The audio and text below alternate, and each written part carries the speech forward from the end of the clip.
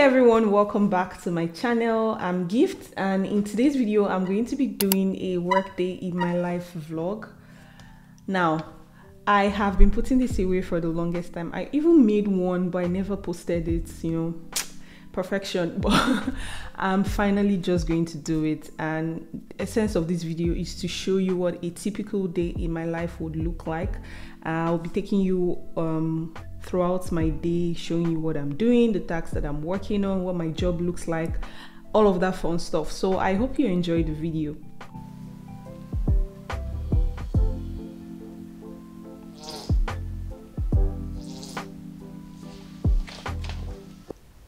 So I'm having tea for breakfast, and this is because I'm intermittent fasting and I can only eat lunch and dinner. But yeah, so I try to balance up by just having tea, because tea is 0 calories, right? And it's easy for me to just have that and then eat by 12 or 1 p.m. The reason why I'm intermittent fasting is because I feel like for the last couple of months I've been eating so much, and not just eating so much but unhealthy food as well, which is sad. But yeah, I'm so drawn to Nigerian food that I cannot leave it alone.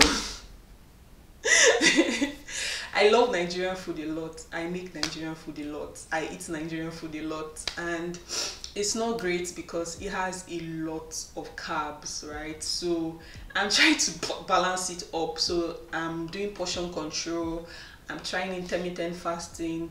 I'm also trying to switch my diet from mostly eating Nigerian food to mixing it up a bit. And recently I've been using Zero and Lifesum. So they are both helping me. Like Zero helps me to track my fasting. So this is what it looks like. I've been fasting for the last 6, I think, hours, and I have 12 hours left. I'm not sure if that's what it means. Yeah, I've been fasting for 12 hours instead, and I have 6 hours left because I'm doing the 16/8 fast. Yeah, so I use Zero to track my fasting time, and then I use Lifesum for tracking my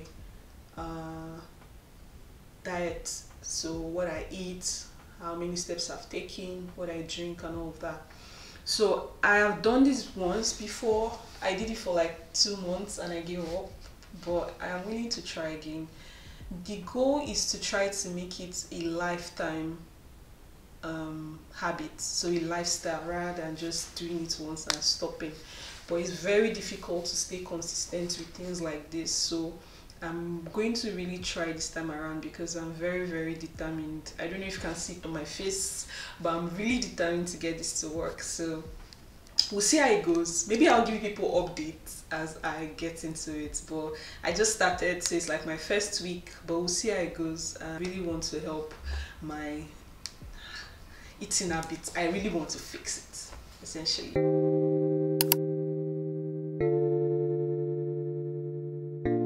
So I like to start my day by checking my emails, checking my Teams chat to see if there is like any urgent messages that I would need to reply to.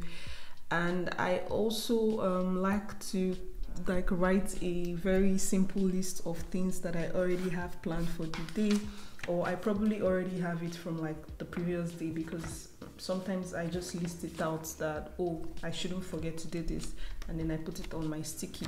But yeah, so that's how I start my day in the mornings before actually getting into the main work. I work as a developer advocate, and part of my job involves me making content for developers. Now, for today's work, I currently have a few things planned and a few meetings on my calendar. But the first thing I would like to focus on today is reviewing a blog post that I've written previously a few days ago. I wrote this blog post on how you can use Cloudflare Workers images to create a YouTube thumbnail. That will be a tutorial on Cloudflare's documentation soon, but I wrote this and I'm just going to review it, make sure that all the code that I wrote is correct in the blog post, review the demos and all of that.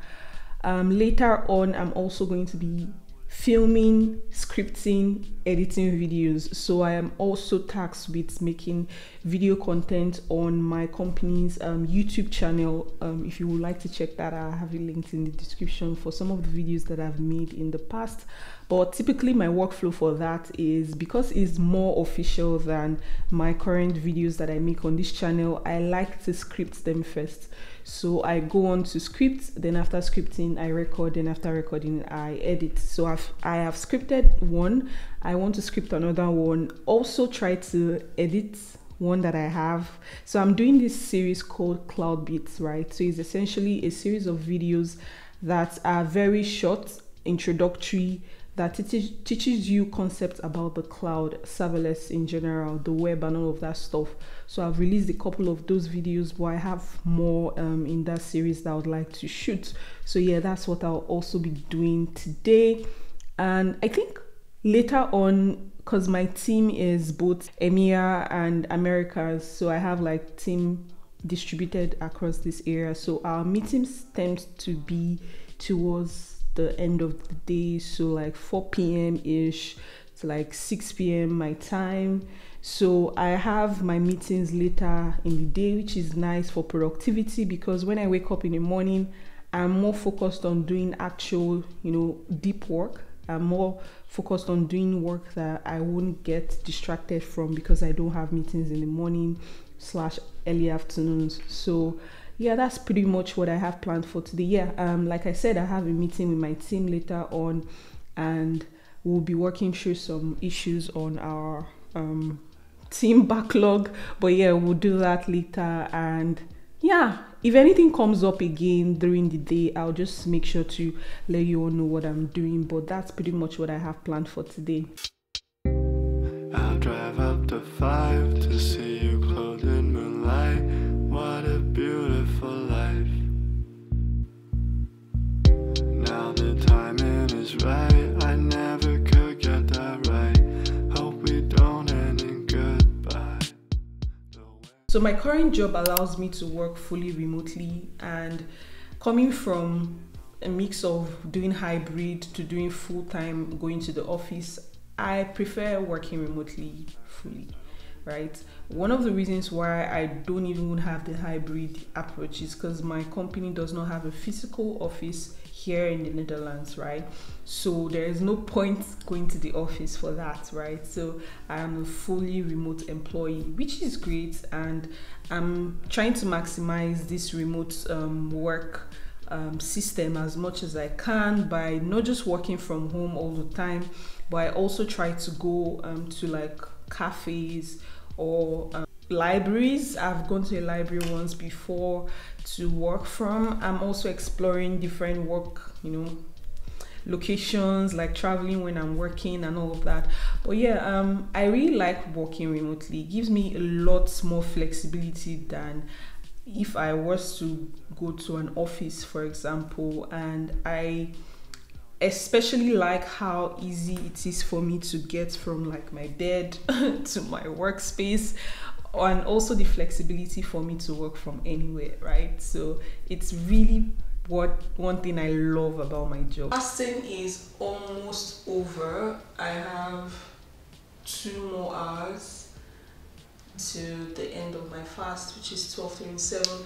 But I like to prepare my lunch like an hour or 30 minutes before, so that I'm able to eat quickly and I don't have to wait past the time that I fasted for. Today I'm having, let me see, because I'm following the meal plan on Lifesum. I'm going to have bolognese with pasta. Right here it says I need to have the vegan one, but honestly I'm not ready to try vegan anything. So I'm going to just make meatballs and pasta.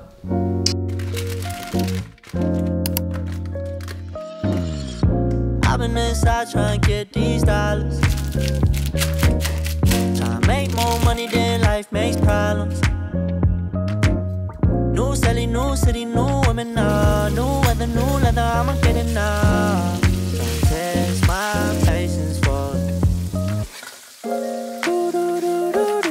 Come and get to know me, baby. I've been by my lonely baby.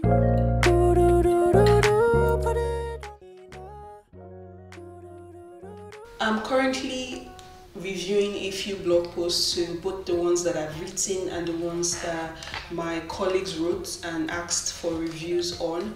And once I'm done with that, I am going to write a script for a video that I'm planning on making later this week, and also review some other tickets that I picked up that I will be working on later today. So yeah, that's pretty much what I will spend my next few hours doing. And yeah, the life of a developer advocate. Now that's what they wanna be a part of. Bitch, you need some water. My shit hard not, they just knock off. So you lost this shit when you walked off. So don't talk that shit, you came back off. So I want to talk briefly about what I do for work, because I have gotten a few questions from people asking me what a developer advocate is, even though I made a video talking about it before when I announced my job here.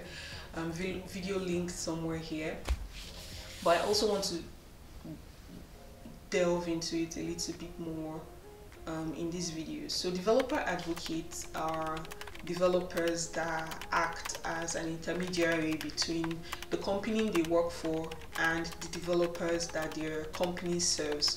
So in my case, my company is a cloud/security company. They're operating in that area, and we cater to developers, right? Developers that are interested in building the applications on serverless networks, right? So what I do as a developer advocate is to advocate for my company in, events or in spaces where there are developers, right? So part of my job involves me going to speak at conferences about my product, my company's product, or chatting with people online on online communities, Discord, Twitter. A lot of all these places is how I do my advocating, right? So any way that I could also get more developers on the platform is essentially what my job involves. But that's just one end of it. The other end is also acting as an intermediary also between the developers back to the company. So what I mean by this is that whenever there is like feedback from the developers using the product, I am most likely the best point of contact for that, because I tend to get feedback from the people using it, from the community, and pass that back to the engineers building the platform. So it's like a two-way thing where I'm in the middle and I'm trying to get more people to use the platform, and I'm also trying to get feedback to help improve the platform as well. So that's what my job entails. And I currently explore different areas of it, because DevRel in general, which is the umbrella term for developer advocacy, developer relations, and all of that, is called developer relations, right? So DevRel is a very large, umbrella that fits, that have different roles in it, right? So mine is specifically dev advocacy, but there is also dev relations engineering, there is community management, there is so much more, there's technical writers and all of that.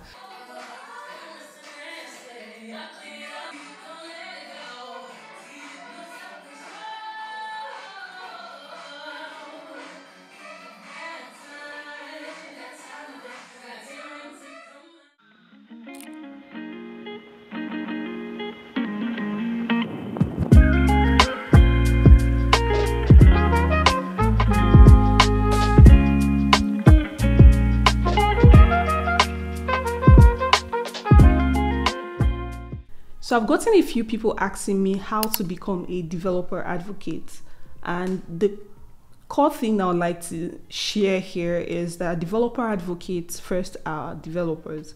So if you already work as a developer and you're looking to move into DevRel, then it's also a possible feat to achieve. The only thing here is, and this, don't take my word for it, this might not be true, this might be true, but this is based off of my own experience. For you to work in DevRel, you need to have some form of interest in helping or teaching developers in different mediums. So for example, I had experience making videos and tutorials and speaking and organizing events and doing all these extra community related things before moving into DevRel, because that's like a big portion of what you'll be doing at your job. But even if you don't have previous experience doing all of these things that I've mentioned, interest is very important. I feel like if you want to do the job, right, you need to be interested in it, even if you don't have previous experience. So if you're interested in giving talks or writing blog posts, before actually getting into the role, you can start trying your hands at these things. So create your own personal blog, apply to speak at local meetups in your community, do these things so that by the time you're now looking for roles that are developer advocate roles, you already have like some form of work to show to back up your experience or to back up your interest if you have interest in it. Where to look for DevRel jobs. So there are a few places I would advise you to check out. I have them listed here on screen, or I'll put it here. I have them listed here on screen, so you can check out this resources or website to find out more about developer advocates, developer relations in general, where to look for jobs and all of that. I hope this helps you. Super productive day, because it was really nice to do the team quick wins that I just had with my teammates. And generally I'll say I have some more stuff left to do, like editing the video that I said I was going to edit, but I didn't have the time to, but I'll do that tomorrow.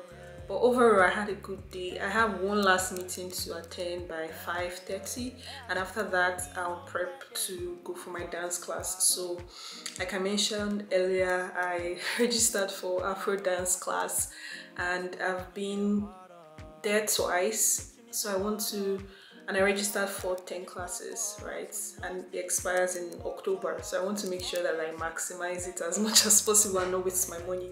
So I'm going to be going there around, I think classes for 8, so I'm going to go there around 7:30, and yeah, probably eat dinner before I head out. So that's pretty much what a day looks like in my life.